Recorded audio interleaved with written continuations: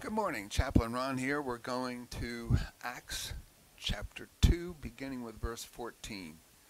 And here, this is where now Peter, remember, he has taken on this role. And Jesus said in Matthew 16, because Peter was the first one to pronounce Jesus as the one who was the Messiah, that then Jesus said, okay, well, upon confessions like this, I'm going to build this church.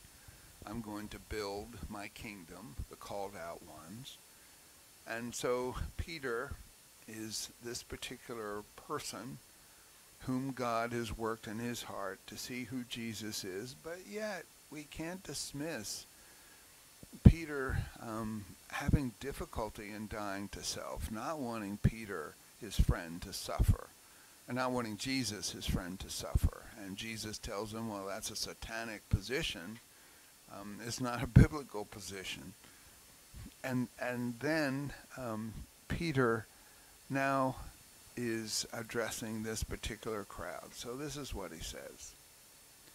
Peter stood up with the 11, even though now they have 12. They're referred to as the 11.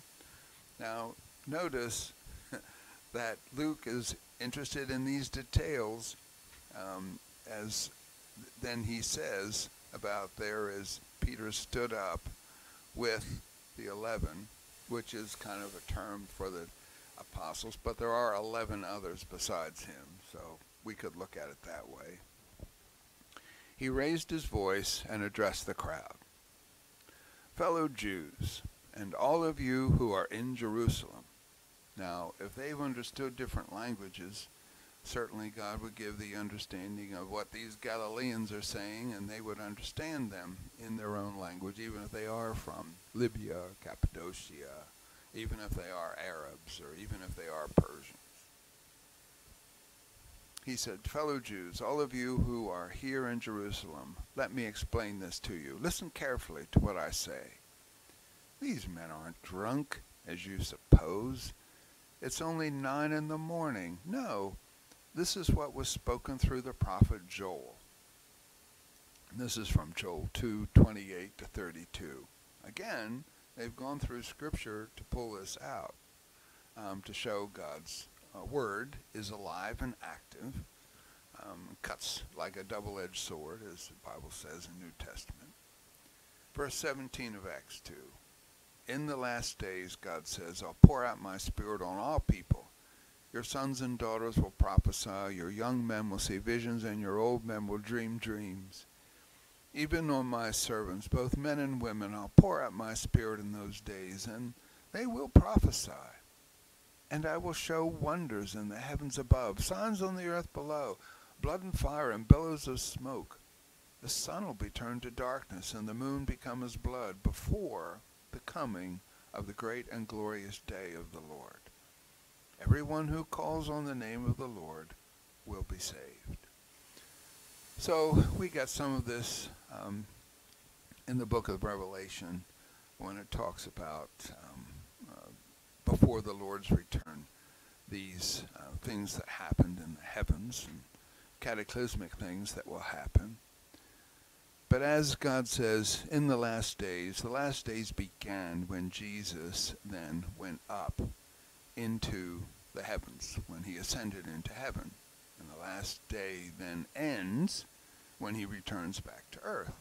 That's what's referred to as the last days. So we are in that particular segment of time. So what do we have here? Well, we have where there are those who are prophesying. Remember, the Bible is not yet complete, and so there are revelations that God gives in this particular way. And then there are going to be those who have dreams and visions. John had one significantly, the book of Revelation, others. So there are, Peter had his dream, remember, when Cornelius and his household about Gentiles coming to faith and the Holy Spirit being given to them. So this is so important then to realize, as he continues, men of Israel, listen to this. Jesus of Nazareth was a man accredited by God to you by miracles, wonders and signs, which God did among you through him, as you yourselves know. This man was handed over to you by God's set purpose and foreknowledge, and you, with the help of wicked men, put him to death by nailing him to the cross. But God raised him from the dead, freeing him from the agony of death, because it was impossible for death to keep its hold on him. David said about him, I saw the Lord always before me, because he is at my right hand. I won't be shaken. Therefore, my heart's glad and my tongue rejoices. My body will also live in hope, because you won't abandon me to the grave, nor will you let your Holy One undergo decay. You have made known to me the paths of life. You'll fill me with joy in your presence. These are messianic passages from Psalm 16, verses 8 through 11, about the person of Jesus. You know, you'll never let your Holy One see decay. Well, Jesus' body didn't decay like ours decays, because he resurrected from the dead before it would do that. So there is the way that, again, Scripture is being used in order to show God's truth and how he is working. And it was God's set purpose, as in verse 23, that Jesus would die in this particular way. Because remember, he's talking to these Jewish people here for this celebration of the giving of the law, that now Jesus of Nazareth is the one whom God gave the ability to show that he was his son by the miracles that he did. And then, according to God's plan and providence, he was arrested and put to death.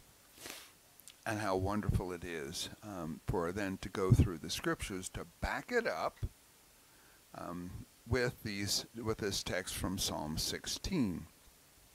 Jesus did not decay in a grave. He resurrected from the dead. That's a celebration for you and me to have. It's a celebration that we see the presence of God at work. And that's where there's victory for you and me in the mundane problems that we have, and looking for hope and a future. You know, this text says, as we look back at verse 17, your old men are going to dream dreams. It's great to think about life eternally. Even though this life is but a breath, eternal life is eternal. How do we understand that? Got a handle on it. But the point is this, is that life does not end just because there's an age attached to it, or there becomes an illness or weakness or in our bodies and minds. The fact is that God is working his purposes, restores us, but he also works to show his power and his glory in those who trust in him. And that's where we have hope and a future based on his promises that he gives us in his words. Let's pray. Lord, give us encouragement in this particular day and time. Help us to look at life in the future, not as a dread, but with opportunities.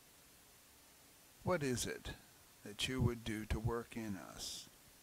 Ways of speech, ways of attitude, in order to show you. And we thank you for it in Christ's name. Amen.